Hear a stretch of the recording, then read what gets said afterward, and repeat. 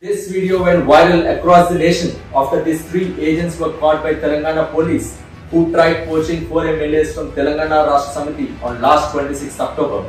Simhayadri, Ramchandra Bharati and Nandu. These three agents clearly claim themselves as the agents of BJP top brass leaders in this video. Yet, Central Minister G. Kishan Reddy denies the role of BJP leaders in this case.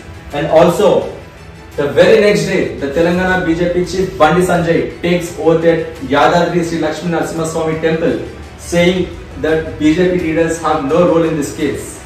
Telangana government appointed special investigation team to investigate and report what exactly happened in this case, while BJP state leaders are opposing sit by appealing it to the court. Direct question from the people of Telangana is, why is BJP opposing sit probe if not linked to this case?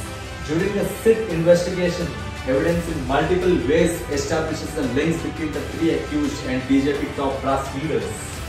Their evidence with BJP's top brass is established by evidence gleaned with over 5 terabyte of data with call records, text messages and chat conversations between them right from 2015. The call and message data shows the pattern in which the operation is carried out before being busted.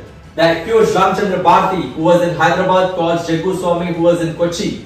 Jaggu Swami in turn rings up to Tushar Vellappally, who is in Ahmedabad. Tushar Vellappally again rings up to BL Santosh, who is in Gujarat at the same time, following up with calls and messages and then reports to Amit Shah's office. Now it is a point of no escape for BJP.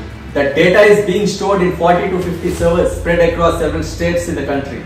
And deleting such large amount of data is not possible technically. BJP finds itself in a web from which there is no escape.